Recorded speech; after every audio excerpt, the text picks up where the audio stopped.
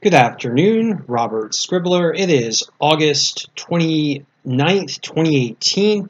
Thank you for joining me for another climate change and clean energy video blog.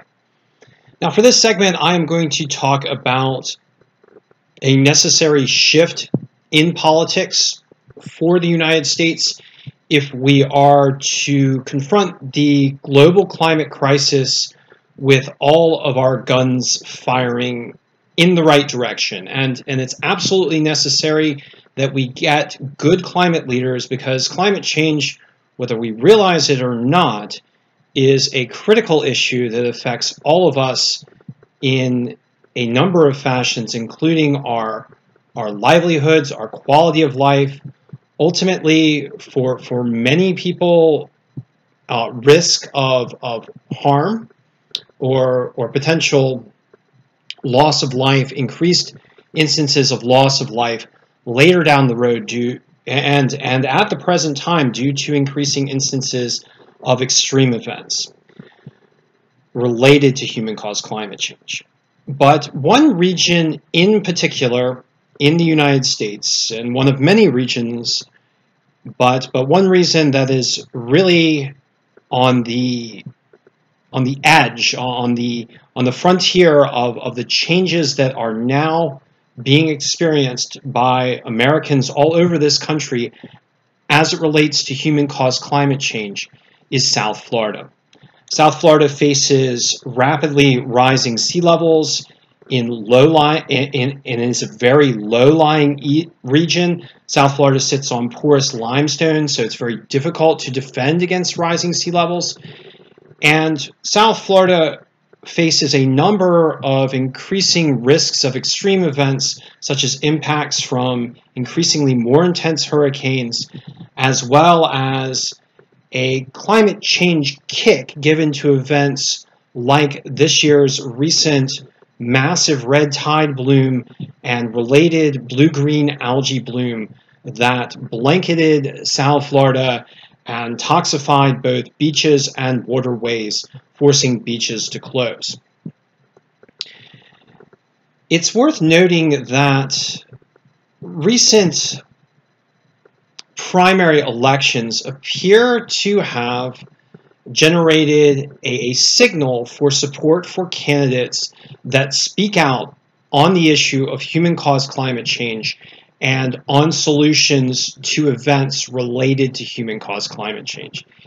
In particular, Andrew Gillum, that recently won the Democratic primary for the governor's race, has put climate change-related responses to the fore. And I'm just going to go ahead and read a bit from his platform for his candidacy. Andrew believes that climate change is real and urgent, is a real and urgent threat. Politicians like Donald Trump, who call it a hoax, and Governor Rick Scott, who banned the words climate change and global warming, are putting us and future generations of Floridians at risk. These politicians have failed to take action against climate change, with Florida having the most property at risk in the nation. Not only does their lack of action threaten the future of the planet, it also ignores an enormous economic opportunity to make the U.S. the world's leader in clean energy and to put people to work at every rung of the income ladder. Over the last 2 decades, Tallahassee, and Andrew Gillum was the mayor of Tallahassee, Tallahassee has reduced its carbon emission intensity by 40%. Under Gillum's leadership, has reduced the carbon footprint of electricity users in the city by 20%. And the mayor has worked both as mayor and city commissioner to implement and improve programs like free residential and commercial audits, low interest energy loans, and community outreach programs, as well as breaking ground on the new 120-acre solar farm that will triple the city's solar energy capacity. Andrew believes the best way to address the impacts of climate change is to embrace a plan to transition Florida to clean energy as rapidly as possible.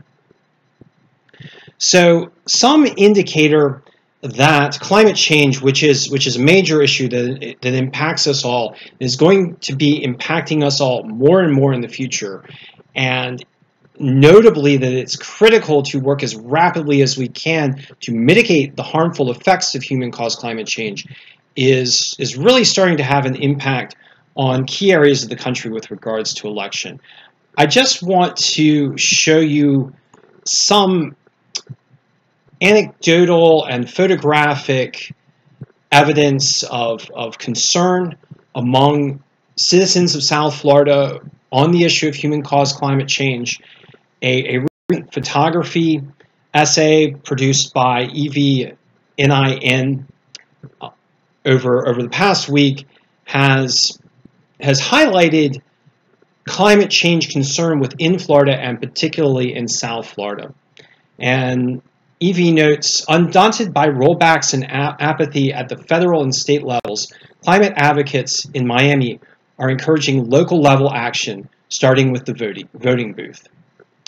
And it's worth noting that the votes in the primary ring through for an unmet need in Florida by present political leaders such as Rick Scott, present Republican political leaders such as Rick Scott and Donald Trump, for responding to human-caused climate change and for meeting public needs for response. Because as the toxic algae bloom and rising sea levels show, the public is facing danger and risk from human-caused climate change. And it is on our leaders to responsibly act to help the people of the United States whom they represent. Thank you for joining me, and I'll be chatting with you soon.